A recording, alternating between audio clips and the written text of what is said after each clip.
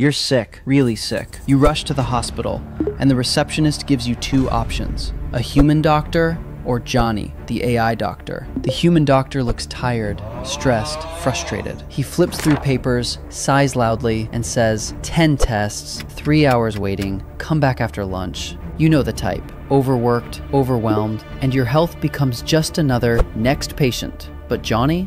Johnny doesn't waste a single second. He gently touches your wrist, and your whole body gets scanned in less than 5 seconds. Heart rhythm, virus level, dehydration, organ stress. He reads everything instantly. The human doctor is still filling out forms. Johnny already has the entire diagnosis ready.